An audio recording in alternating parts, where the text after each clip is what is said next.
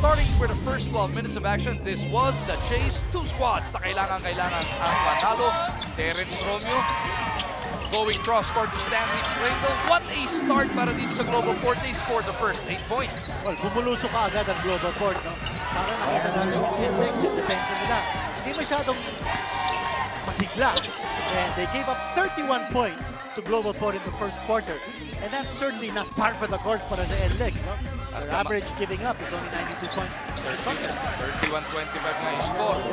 No points sa pagtatapos ng first quarter. But then, Garbo Lanete happened. Stanley Pringle trying to do all he can to battle the spectacular performance of Lanete. Si Romeo joining the scoring party din naman.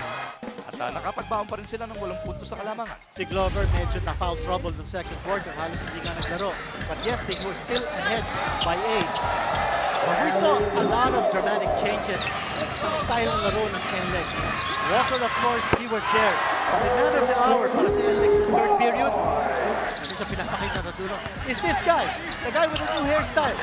Si Asi Dirk Nowitzki, Taulava. 9 of his 11 points in that third quarter binuhos ni The Rock. Double-double yun nung matapos ang larong ito. Walker once again moving that leather around. Lanete this time attacking the defense of Romeo. It was all about Gabo. It was all about Asi. It was all about Walker. And NLEX took control of this game in the second half. That's right. Garbo Lanete had 11 out of his 25 points in the fourth period. But nandun pa rin si Henry Walker. Nandun pa rin si Enrico Villanueva.